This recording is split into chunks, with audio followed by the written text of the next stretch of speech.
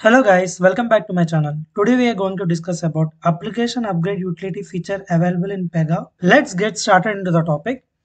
This is very simple video. So once you did upgradation of your PEGA server, there are many steps that we will be following. But there is some option called as upgrade tools that PEGA has given to us.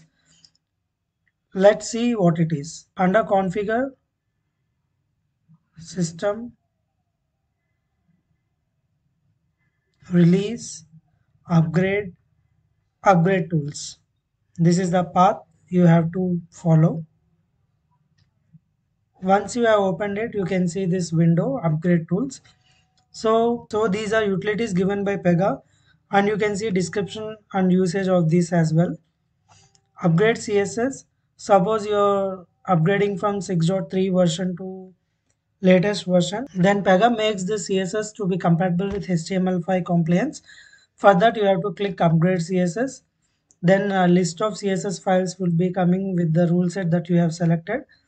Once you have listed that, if there are any CSS available, we can convert that.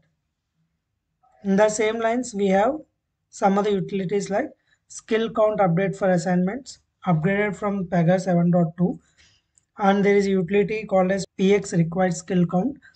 This property useful for all assignments in the work queue. So after that only PEGA has introduced get next feature. Update case followers 7.2.2 version when you are upgrading it. For the in-flight cases, when you want to add case followers, you can use this. Update survey work objects. This is like data structure related stuff. List rules using legacy rules.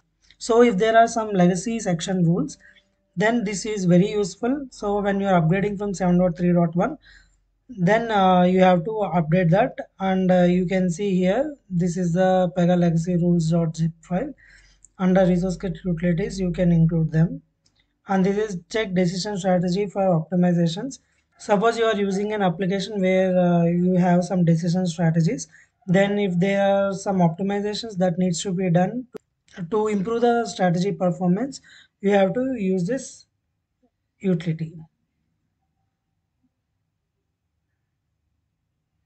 You can see here you can specify some strategies and all. So just I gave info about these upgrade tools. This was asked in one of the upgrade project interview question. You try to explore more about this, and do comment your thoughts on this. Thank you. Thanks for watching this video. Please follow the steps, subscribe, share, like and comment.